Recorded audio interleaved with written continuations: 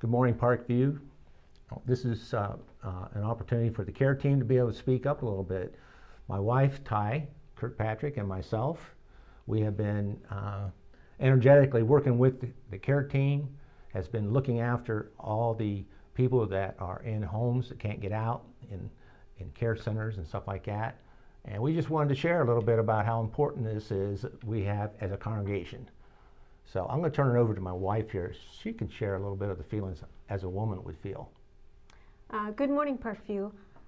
We just want to come to you this morning and invite you to come alongside of us and reach out to those people that are in an assisted living, in a nursing home, a shut-in.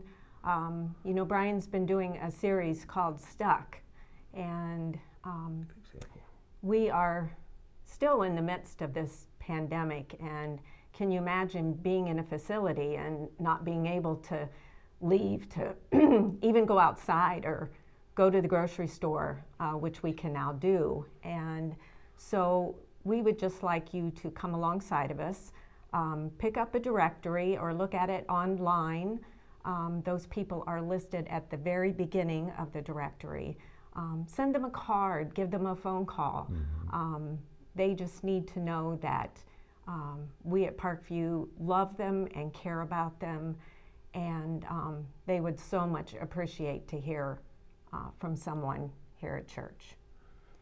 It's not that I could, or that we can do anything different about the circumstances, and we have followed through by getting in touch with many people for the last 3 months.